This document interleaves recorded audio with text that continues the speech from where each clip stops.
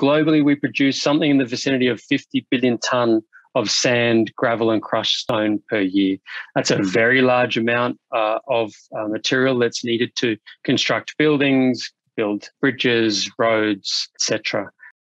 About 15 billion tonne of that 50 billion tonne is actually at sand fraction, and the rest is at gravel or crushed stone, so larger grain size.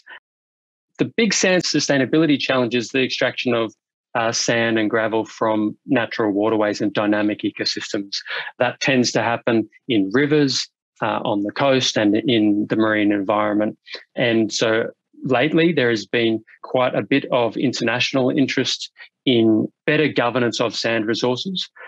United Nations Environment Programme has been leading this through Geneva, and the potential is to make a transition from the paradigm of very cheap, abundant river and marine sand that's causing significant sustainability issues, particularly in Asia, to alternatives where they might be able to supplement this the sand extracted from dynamic natural ecosystems. And so we have that sustainability challenge on one side. On the other side, we have the mine tailings sustainability challenge. So we produce in the vicinity of 30 to 60 billion tonne a year of mine waste and tailings. So the question arises, can we remove some proportion of that tailings prior to it becoming waste, and so that we have to store less and process less of that material into tailings material? What we're suggesting is a new type of sand called ore sand, which would be a byproduct or a co-product of mineral processing.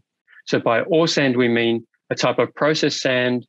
It's a byproduct or co-product of mineral ores that is a result of crushing and grinding and all of the other processes that we might put to a mineral ore, but crucially, that we would also optimize for the kind of characteristics we want from the sand material for its construction purposes.